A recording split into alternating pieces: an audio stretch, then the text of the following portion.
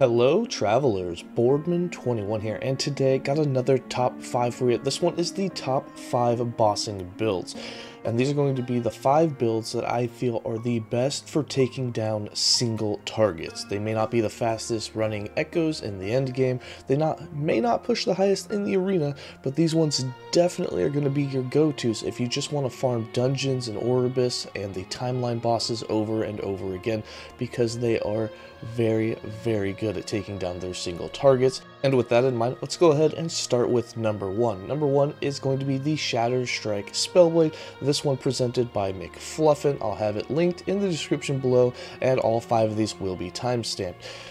The Spellblade is a very powerful single target killer, and that's because you have Shatterstrike that can just hit so many times and can hit really hard, and you can scale that up with some of the passives with Enchant Weapon that give it some more damage modifiers, some extra attack speed, and allows you just to burn through your mana as fast as possible, which you can then just get back with Mana Strike. And as you can see in the gameplay, it does have some good AoE to it. It's not the slowest Echo Farmer, but you can definitely see when we took down Oribus in the gameplay, it's very fast. You have a ton of ward, so you got plenty of defense with this one, so it can do any boss in the game. Coming in at number 2, we have the Raging Squirrels Beastmaster, and with this build you have up to 10 squirrels. You've converted your wolves into squirrels through the Herald of the Scurry unique in the helm slot, and that allows you to have 10 of these Raging Squirrels that you can build into a lot of hit damage, a lot of crit chance, so they can have up to 100% crit, hitting really hard in the end game. And because there's 10 of them attacking, it's a lot of attacks every second, allowing you to wither down the life of any boss in the game extremely fast. This can also be extremely tanky because you have a lot of utility skills such as Warcry that can even make you invulnerable for 33% of the time. Warcry can also heal you to full health. You'll have swipes so that you can constantly have some leech coming in if you want to be in the fight. And of course, when you use minion abilities, you can also have yourself healed when you do that. So lots of ways to heal. You got some leech in there, and then that invulnerability that you have while Warcry has been procced for a second afterwards is huge. But again, just a super tanky build that can take down any boss in the game. Coming in at number 3, we have the Manifest Armor Forge Guard, and thanks to Mulbert on YouTube that had some footage of this because I couldn't find it anywhere else of an actual boss fight with him. You use Shield Throw to proc the Manifest Armor's sweep attack, and it just annihilates the bosses. Here you can see taking down tier 4 Jor in about 10 seconds. Which is really fast, and one of the top builds in Last Epoch for doing so.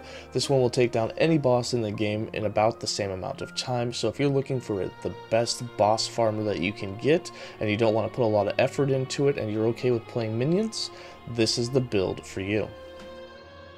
Coming in at number 4, we have the Rive Sentinel. You can play this as a Void Knight or you can play it as a Paladin, but basically you're stacking as much Ignite chance as you can possibly get, and then you're converting all of those Ignite chances on the third strike of Rive into physical penetration, which allows you to hit really hard against bosses, allowing you to wither them down really quick, and at the same time as doing good damage, you'll have great survivability because you're leeching a good portion of all that damage. And the Sentinel class is one of those classes that has tons of defensive layers, like a ton of armor, your resistance, and such. So it allows you to boss really well. Shout out to Perry the Pig, who had some footage of this that I could grab, as I'm still in the process of remaking a lot of these builds on my account.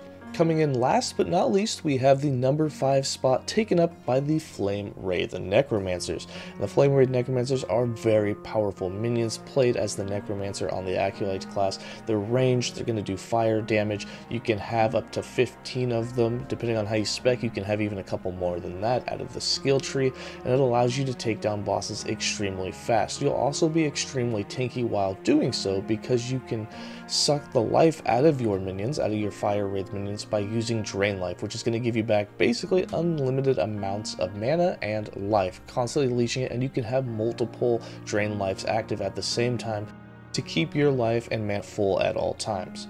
And with that, that's going to be the top 5 bossing builds for Last Epoch, in my opinion anyways.